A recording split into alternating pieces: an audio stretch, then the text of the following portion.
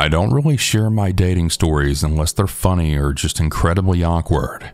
You know, the sort of stories which my friends usually get entertained by over breakfast when we have to catch up. There was one moment though which completely changed dating apps and how I viewed them. I had always approached dating positively. Even the worst dates I would take something positive from. Despite being in my late 30s, I had tons of confidence in finding someone someday, and I always took pride in my appearance, working out, you know, those kind of things. My job was to sell, so I was pretty bubbly and chatty, even if some days it was not how I felt on the inside. During a period of a successful showroom opening of which I was the manager, after traveling for work and being on top of the world, I decided to rejoin the dating apps. It felt like the right time. I began dating regularly that spring, and I had been briefly messaging someone on Bumble who had lived about an hour away. His name was John. He had a few attractive photos, no bio, but seemed pleasant enough. We were going to meet up sometime, but due to us both being busy, it kind of fizzled out and I ended up unmatching with him when our conversation ceased. But a few weeks later, John had popped back up in my app one day at work and we rematched. We talked briefly about work and the weather. It had been a beautiful sunny spring. John mentioned that his work took him across South Wales as a company rep. Wales in the UK is a relatively small area with a main motorway running through it. It's quite easy to travel across the south of the country this way. John mentioned he would be passing through my work area and wanted to pop by. My body instantly went into anxious mode. It felt like when your relatives dropped by unannounced, but worse as it's a stranger that you barely even know on an app. I told him not today. I said that I was busy and that I just can't have people dropping by my workplace. I suggested that we meet on an actual date in a public place. He agreed. I wasn't too worried. He knew the nature of my work, but I hadn't told him where my showroom was. But as he made further jokes about showing up, I got concerned. I realized that he wasn't taking my no very seriously. I headed outside to see the businesses adjoined to me on our very small industrial unit site had left early for the day. It was a Friday, so this wasn't unusual, but I then realized I was very alone now. For some reason, call it gut instinct, I had decided to click on his profile and check his location. And to my horror, this guy who lived over an hour away was now within a mile or two of me. On Bumble, there is or was a way too precise location showing at the bottom of your profile. I worked in a showroom set in a rural area with maybe 3 other businesses adjoining mine as well as a few houses further down the road. But overall it was really quiet, and the whole area was less than a mile square in size. We were surrounded by sheep and farmland. I headed inside and sat there for a second.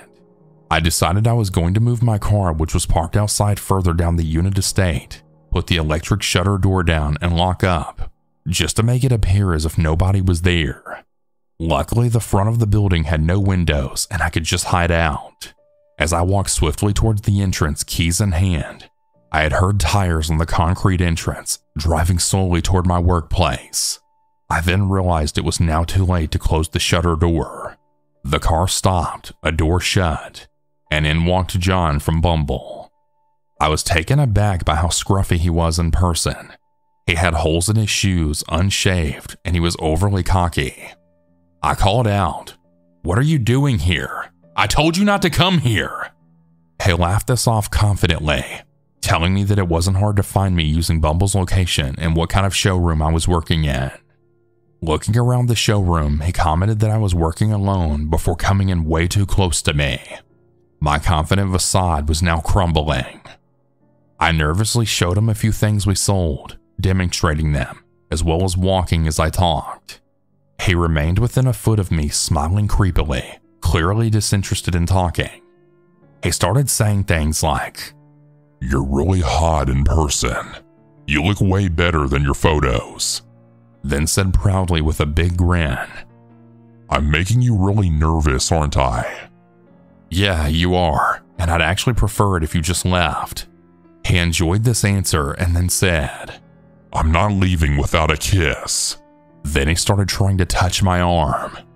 I became frustrated, but I knew that I had to be tactical in getting him to leave. As I turned to casually walk away into the office to grab my phone, he then slapped me very hard across my backside before proceeding to try and grab my waist and then pull me toward him. Alarm bells were now ringing. I told him to get out, my hand on his back pushing him out of the big roller door. Still smiling and enjoying this, he grabbed my neck and tried to force my face into his kiss to me. I felt myself instinctively hit him in the face and then shouted to get out, bluffing that I'll shout for someone next door to come help me, knowing all too well nobody was actually around to help me. Surprisingly, and to my relief, he got right into his car and left. I then shut up the showroom. I went into the office, and instead of unmatching this guy, I had watched his location as he drove further away. I reopened the showroom, called my brother who had begged me to call the police, but I just brushed it off, saying that he's gone and to not worry. I had checked his location all day, and until later on, I had noticed him heading back past my area. As a precaution, I had locked up, and as predicted, he did stop by and he found the place locked up. I should have called the police, I know, but it seemed somewhat embarrassing to me to admit that I'd been careless about the information that I'd been giving to this guy. I reported him to Bundle later on. I also ignored his messages before I unmatched him, asking me if I'd found him attractive and if we could meet again. Frustratingly, despite me reporting him, I've seen him several times on various apps. From that day onwards, I've hidden my location and I don't tell anyone where I work. I now have a very busy job elsewhere with a lot of colleagues, and dating has since lost its shine.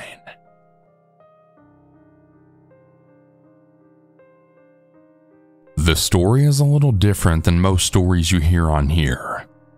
In this story, I am technically the online stranger, but you'll understand later why this becomes a scary story. Bear with me as I'm not really the greatest storyteller. To give a little background, when this happened, I was a 17-year-old kid who really enjoyed pranking people on the internet.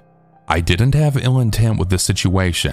I was just looking for a laugh, as most rebellious teens do.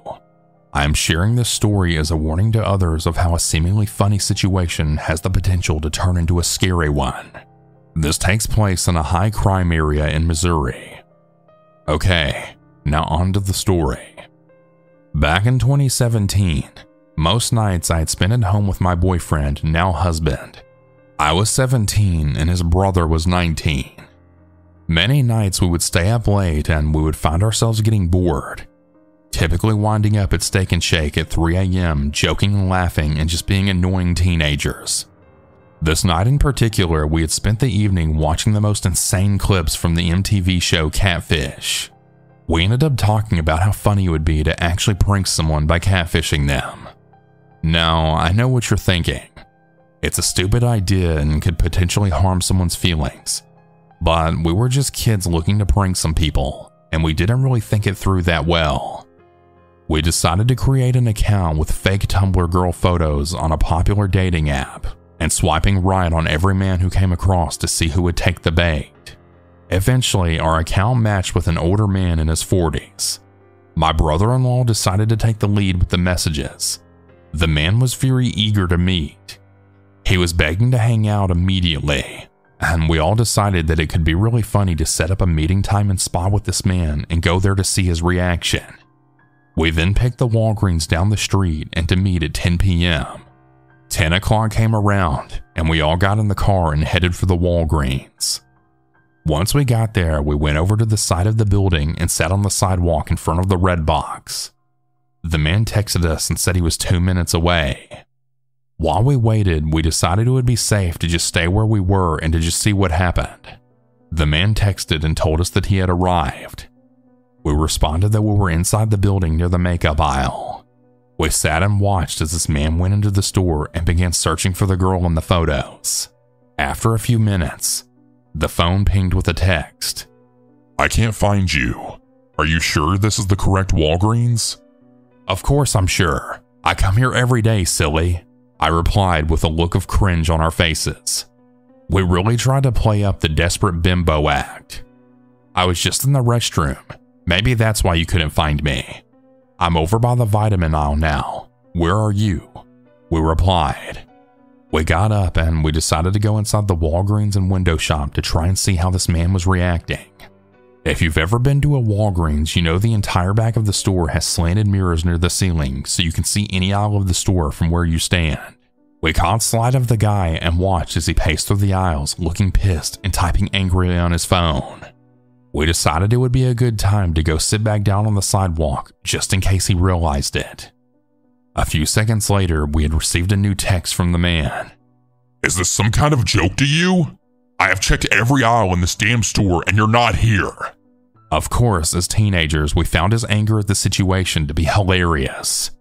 We decided to act clueless and then replied, "What do you mean? I'm right in the candy aisle." He then replied, "Do you think I'm an idiot?" At this point, the man came storming out of the store, muttering angry things under his breath that we couldn't quite understand. The man got in his car and then left the parking lot, pulling up to the stoplight right in front of the store. We all burst out laughing, thinking it was the funniest prank ever. The man must have had his window down and had heard us, and then immediately locked eyes with me. He took the turn at the light, and we decided now would probably be a great time to get the hell out of Dodge. As we got in the car, a new message from the man then popped up and read, "You were those kids sitting outside, weren't you? What? You think this shit is funny?" At that point, we saw his car had only gone a short distance down the road, whipped around, and started speeding back towards the store. We then immediately booked it around the back of the store and took the back way home. Thankfully, he didn't see us get into our car, so he never did manage to find us. When we arrived back home, we then immediately deactivated the account. I know what we did was really stupid, and I'm very apologetic to whoever the girl in the photo was that we used for this prank, and I'm also really sorry to the dude for wasting his time, but at the same time, I truly believe that if this man had caught up to us, he would have potentially hurt us. Moral of the story is catfishing is not fun, nor is it okay. The situation we put ourselves in could have really ended badly. The area was known for daily shootings and high crime. We could have been messing with the wrong person. Thankfully, however, we had made it out untouched. Don't be like us. Stay safe, everyone.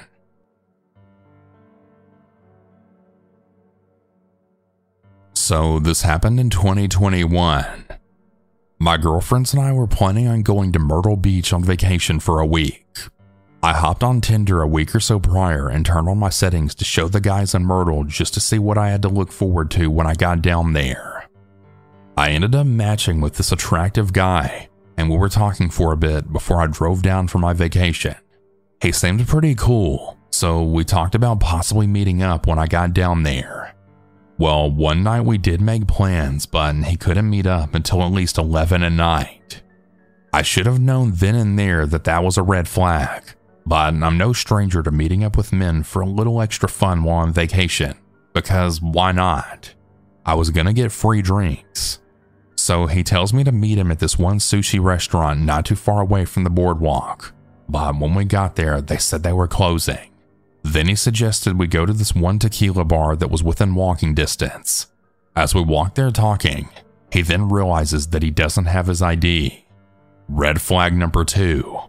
I was then like, maybe I should just leave because they probably won't let you in. He said he's fine because they let him in all the time. Okay, I said, feeling that gut feeling that something is off, and we went to the bar and got in the elevator. Lo and behold, they wouldn't let him in. He then suggested that we just get a beer and smoke at his place, and my dumbass agreed because free drinks, and I didn't get all dressed up for nothing. We drove separately to his place, and all was good for a while, drinking beer, listening to music, and smoking the devil's lettuce. One of my friends even called to check on me to see if I was okay. Thank God. Okay, so now that we're buzzed and stoned, things start spicing up and we had started making out on his bed. All good at this point. Then things started getting hot and heavy with lots of heavy petting, and we're about to do the deed. This is where it took a turn for the worse. He proceeded to grab a condom, but I had to stop him because I have a severe latex allergy, and the mood suddenly changed. On a positive note, he refused to do it without a rubber, but then we were both just awkwardly laying there looking at the ceiling with my head on his arm. Then out of nowhere, he then said, "Well, if I can't fuck you, I guess I'm just gonna have to kill you." Then he proceeds to actually start trying to choke me out. Now, I've had many online encounters, more than I'd like to admit, but I have never been so scared in my entire life. I literally saw my life flash before my eyes. I then grabbed his arm and pulled him off of me, then saying, "What the fuck do you think you're doing?" Luckily showing no fear while saying it, and he stopped and was just like, "Oh, come on, I was only joking. You don't make jokes like that with someone who's a complete stranger," I said. I also made a big deal about how it wasn't funny nor something that should even be joked about. Then he kept going on and on about how he didn't rape me, which I stated that I know he didn't because nothing happened. Things had calmed down a bit on the outside, but inside I was freaking the fuck out. This man was still holding on to me and he wasn't letting go anytime soon. I wanted to get the hell out of there and get back to my hotel where I felt safe. He finally gets up and goes to the bathroom, and then I finally make my escape. I put on my dress so fast and didn't even bother to put on my underwear or shoes. I just grabbed my stuff and hightailed it out of there. It doesn't end there. On my way back, this man is blowing up my phone with calls and texts saying that he didn't rape me and he was just joking. I told him I was extremely uncomfortable and that he doesn't have to worry about me going to the police, but that he needs to leave me alone and lose my number. I finally got back to the hotel around 4 a.m. and my one friend was actually still up, and I then told her what happened. She said that she had a feeling that something wasn't right, and that's why she stayed awake. I am just so thankful I got out of that situation safely and unharmed while also enjoying the rest of my vacation. Moral of the story is to always trust your gut, ladies. If something doesn't feel right, it probably isn't. And to the weird Tinder guy from Myrtle Beach, don't contact me again.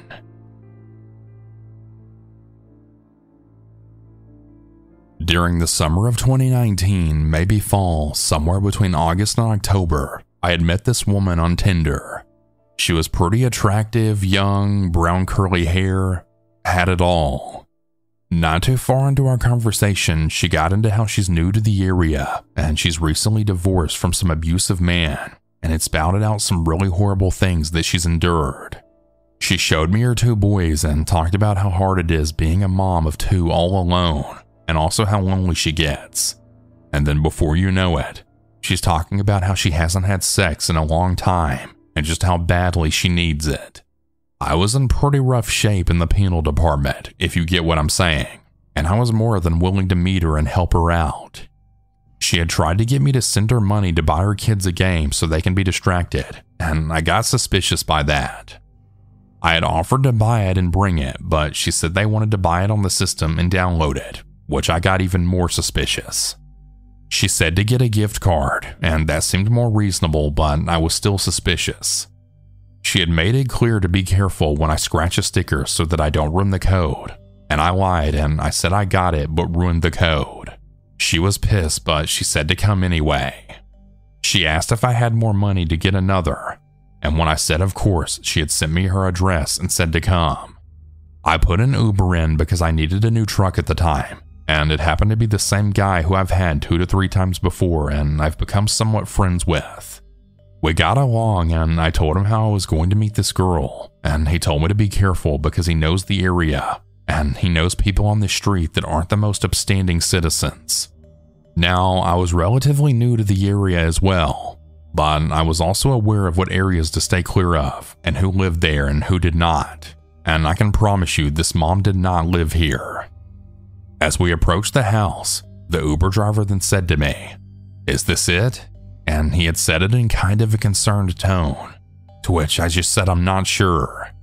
He asked me if I had ever met her before, and I told him no and that I kinda got bad vibes, but I still risked it. He said that if I need a ride out to just quickly call him, and then I can cash app him for a ride home. I thanked him and then hopped out. As I walked up, I noticed 2 bald black guys smoking a blunt in the backyard, which was also clearly visible from the front steps. And when they saw me, the one guy's eyes damn near fell out of his head and he immediately dropped.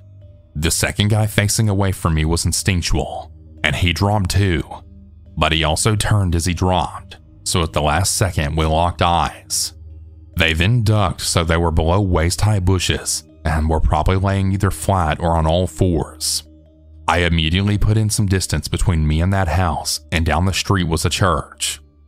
I sat at that church and I had asked if she had company, but she said no. I asked her if she knew that 2 guys were in her backyard, to which she said yes. I asked who they were, and I don't really remember what she said, but it was something dismissive to where I asked her if she's really there to step outside on the front porch and I'd come over. She refused, and I proceeded to insult the 2 men on how stupid they were to mess this up and to be outside smoking while I was on the way. I then called my Uber driver and told him to come get me, and I told him I'd throw him an extra $20 to step on it. He knew, and he came within 5 minutes. He lived around the corner, and he went home because he knew that I'd call him pretty quickly. I told him what happened, to which he just said, "Yup. You're lucky you're smart enough to not go in because they honestly probably would have killed you." Those words made my adrenaline rush again, because deep down I knew I was going against my better judgment just for a quick piece of ass. I told my buddy back in Jersey when he had met someone from New York who was sketchy. I told him it would be bad. He went anyways, and he had a gun stuck in his face and his $500 watch stolen from him. I ignored that advice and I almost lost my life. To all the guys out there who are just desperate to get laid, willing to ignore all the red flags and even skull and crossbone flags, take a trip to Vegas or something before you go to the extreme of meeting a sketchy woman in a sketchy place under very sketchy circumstances. It's just really not worth it. Hey everyone, that's about it for today's stories. If you have your own story that you would like to send, you can send it in at southerncannibal.com, or you can email it at southerncannibalstories@gmail.com. I look forward to telling your story. Have a good night or good day, everyone. And remember to always